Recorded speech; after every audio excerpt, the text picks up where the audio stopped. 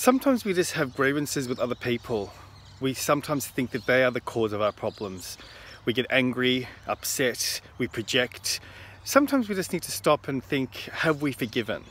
I know forgiveness is a hard topic to consider, especially when it comes to, our own ego. But sometimes we just need to think, have we forgiven, and just allowed ourselves to move on?